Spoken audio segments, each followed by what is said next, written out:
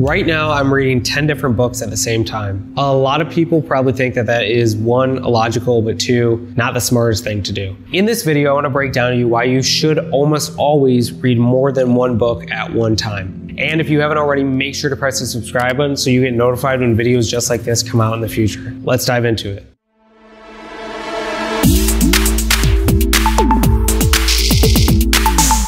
One of my favorite things to do is to read multiple books at the same time. I have another video on it, but I did want to record something else because of the fact that I think it's a point that a lot of people really never talk about. When we are only reading one book at one time, we get stuck in a one-track mind. That one-track mind creates some form of thought loop or mental model about just one thing. So we end up believing simply only what that author has given us and not the plethora of information that surrounds the subject or is related in a parallel field. And so what I like to make sure that I'm doing is reading at least two, but normally it's more than that, books at the same time, pulling a chapter from each of them and allowing the information to create new information and new meaning within my mind. See, each of us contains mental models. If we only read about biological evolution, we only know about biological evolution from the people that we learn from. But as soon as we start to learn about different theories of evolution, and I'm not saying that I believe any other theories of evolution, but what I am saying is the moment that we start to read different theories of evolution or different philosophies on maybe where we came from, what consciousness is, how all of it works, that is the moment that we actually allow ourselves to create a solidified mental model that is unique to ourselves. So we're not just regurgitating information from someone that we might think might know what is going on, because each of us is a person and we just learned something based on where we started, what we've read, obtained, got from our environment, digested, and then put forth onto a book. Very similar to how you reading multiple books can create your own mental model and therefore your own belief system and therefore your own thinking process. That's the same as the author that you likely are reading now. So the reason that I say that you should read more than one book at one time is to make sure that you don't get caught in a one-track mind, because a one-track mind is going to lead you into a belief system that gets you in arguments, that gets you in all these different faults, because you've never been able to practice intellectual honesty, the ability to be reflexive in the information that you have, which is